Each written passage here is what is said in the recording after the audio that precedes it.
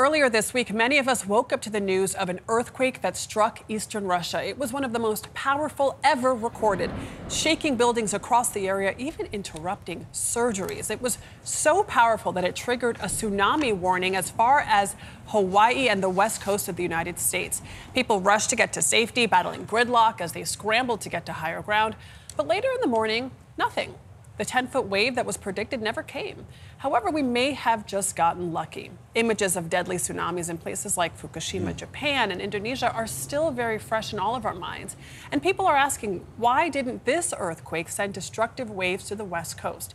Here to help us understand what happened or what didn't happen is Professor of Seismology at the University of Washington, Harold Tobin. Harold, before we get into the science of this, can you explain how an earthquake sets off a tsunami? Yeah, absolutely. An earthquake is just a slip of a fault deep underneath the ground. Earthquakes like this happen offshore, so they're under the bottom of the ocean. One side of the fault pushes up over the other side. And when that happens, it also lifts up the bed of the ocean, the seafloor, and that lifts the water in turn, and that sets the wave in motion. Water doesn't make hills, so instead a wave starts traveling across the Pacific.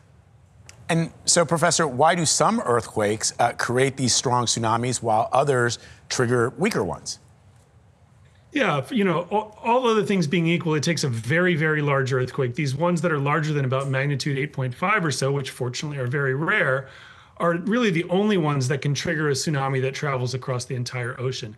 Having said that, though, each earthquake is unique. They have different characteristics. Basically, how much of that earthquake fault slip makes it up to actually push and displace the bottom of the sea is a different factor for each earthquake. And so each time you get a different result, and some make a bigger tsunami, some make smaller.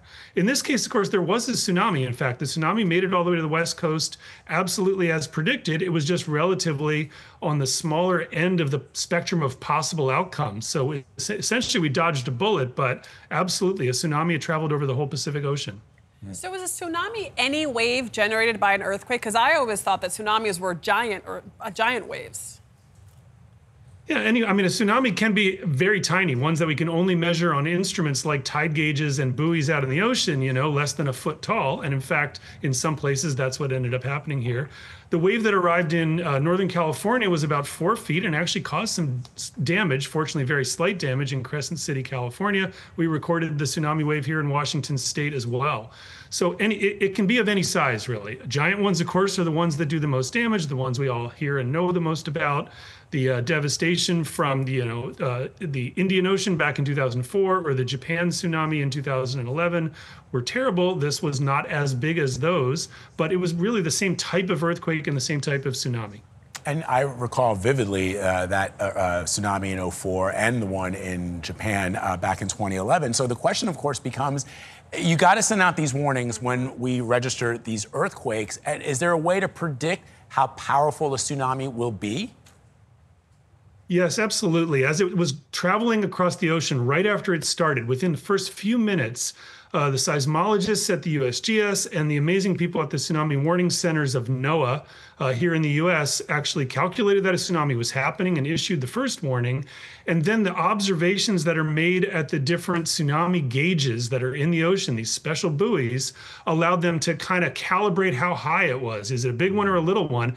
And actually, by the time the tsunami hit Hawaii, the predictions were spot on for how large the waves would be there. So they kept adapting their predictions over those first few hours. I think this is a story of a huge success of the warning system working exactly as intended. Now, the response to the warning had has some flaws, and we need to keep moving forward on that. Harold, if this had been worse, if there really was a giant wave, hitting Hawaii or the West Coast, are we prepared now?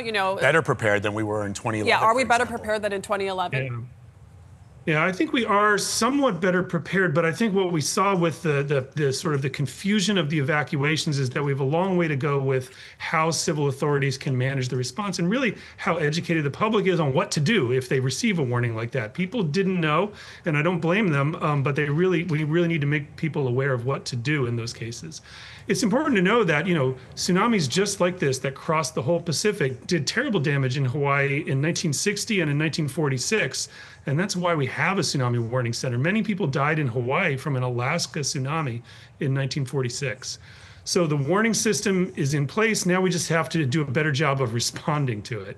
So we're almost out of time, but you mentioned what to do. What is the main thing that people do that they shouldn't do in these cases? The main thing they do is jump in their cars and try to drive away. So immediately gridlock happens. We want people to evacuate from tsunamis by walking if possible, helping those who can't walk to safety. You don't need to get to very, very high ground. You just need to be, anywhere from 30 to 100 feet above sea level. That's very easy to do in most places, not all places. So getting in your car, bad idea in general in these events. Okay. Professor Harold Tobin, really I interesting. have more questions, but I know, we all do. Professor. Yeah. Okay, we'll talk another time. Thank you so much. Thank you so much, sir. It was really fascinating.